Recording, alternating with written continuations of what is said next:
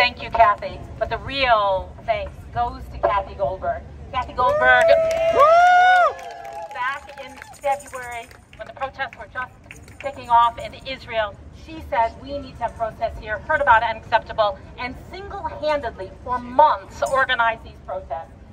Kathy deserves a great deal of appreciation for all that she's done. When we were back here in February, there were very few of us, and it was cold. Kathy was the one who championed this cause.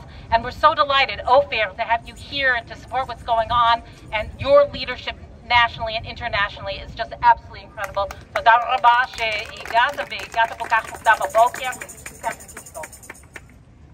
As we've heard, we know what has happened this week. And the symbolism was not lost on the Jewish people. As Cantor Matan Betar said to us, that it happened during the week of Tisha B'Av, on the 9th day of Av, in which we commemorate the destruction of both the temples in Jerusalem and other terrible atrocities and things have happened to the Jewish people.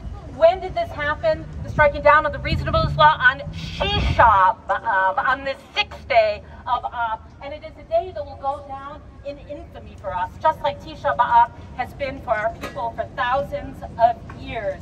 Now we know that Israel is a flawed democracy. We know that there's an ongoing military occupation of millions of Palestinians, and the 2018 nation-state law also removed equality for parts of the Israeli population who are not Jewish.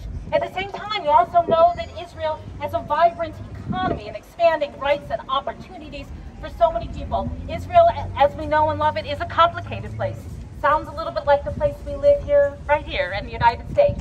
But yet we support Israel to become the best that it can be, as our flags say here, that we should be free in our land. And how do we get free in our land? We can only be free when everybody is free, and when there is equality and justice and for everyone.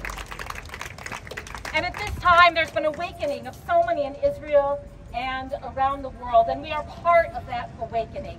On Tisha B'Av, I was privileged to participate in a session with Rabbi Jill Jacobs, who is one of the great rabbinic leaders of our day. She's the director of Truah, the Rabbinic Call for Human Rights.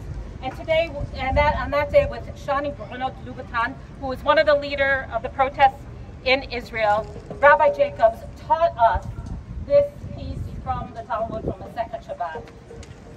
In this part of the Talmud, they're trying to figure out why was the temple destroyed, the first and second temple destroyed, and there are many reasons that are given. But what is important here is a quote from Jeremiah that the rabbis bring, in which they say,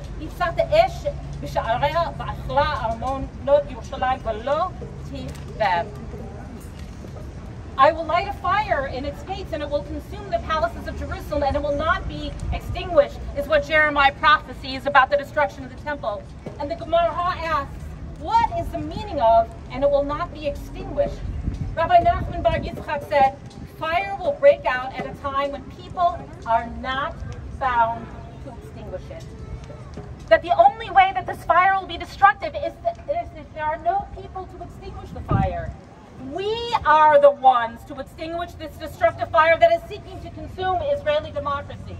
We are the ones to douse the movement to destroy the last vestiges of an independent judiciary.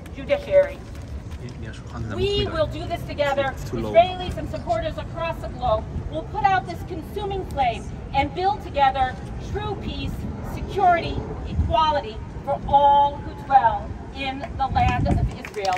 We will not let this fire consume us. We will not let this fire extinguish that which is good and true in Israel. We will build together a democracy, a liberal democracy, where there is freedom and justice for all. And now, as we have heard, our amazing Congresswoman, Jan Schakowsky, is here. I am